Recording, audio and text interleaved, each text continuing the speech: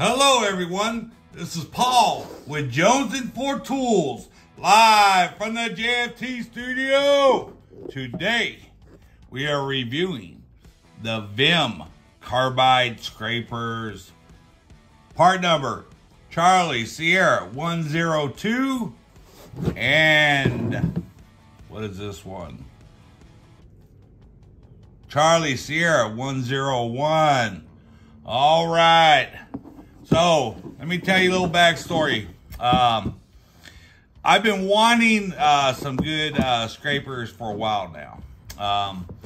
I've had this one from Carlisle, part number 772952. And I bought this from Napa, and I bought it when it was on sale. I forgot how much I paid for it. It wasn't much, probably about 12, 14 bucks. And I thought it would be a good one. And I had to replace my water pump on my 2004 GMC Yukon. And that water pump had been on that vehicle. It might have been the original one. And I tell you what, it was a pain in the butt to get the gasket material off of it. But this thing failed. And I'm going to show you why. So the shank on this is where it stopped. And the handle was about this long.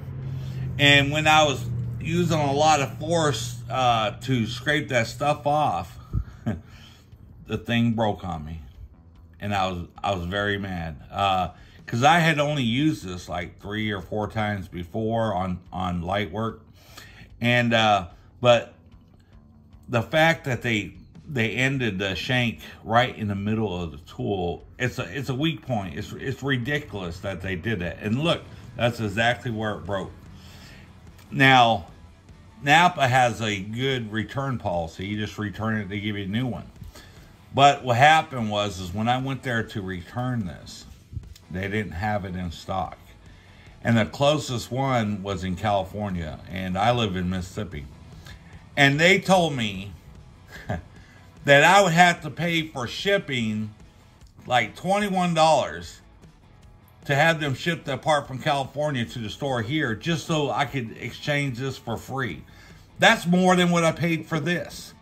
I'm very disappointed with Napa.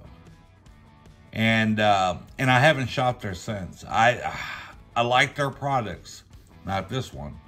But I don't know. I don't know what to say. But anyway, so I've been looking out for other scrapers. Here's another one from Carlisle. This is just a regular one. And this one works fine. And I haven't used this hardly any. But I was looking for a carbide scraper, and I was thinking about the super scrapers and different ones. But I caught these VIMs on sale. I got this set for $21. And I bought it set. I actually bought 2 because my son wanted one. So I got him a set. And with the same order. And so we got them in the other day. But let's take a closer look at these. Now, let's compare the size to the one that I have from. Okay, so the width's about the same. Let's look at thickness. The VIM looks thicker. Now, the handle is much bigger. Now, what I don't know is how far this goes up into here. I hope I don't have the same problem. Surely they made it longer, at least up to here, because, ooh, I like that thumb. It's a good place to put your thumb when you're trying to put pressure on there. I like the handle. It fits better in my hand than the Carlisle. I hope this one works out good. Now this one, of course, it's much bigger for bigger areas. Has a thumbprint right here. Let's compare the handles. So the handle is pretty much the same. It's just it's wider here to take care of this part. So I don't know how these are going to do. There's not many reviews on these. But like I said, the price was right, so I figured I'd give them a try. I have other VIM products, and I like their products. So I hope this turns out really good. But, I mean, I liked Carlisle before, and now I'm thinking, I don't know. But anyway, so if, hey, do me a favor. If you like this type of content, do me a favor. Subscribe to the channel, like the video, and let me know what you think of these VIM scrapers. And the thing that I'm really looking for is if somebody have had these in the past.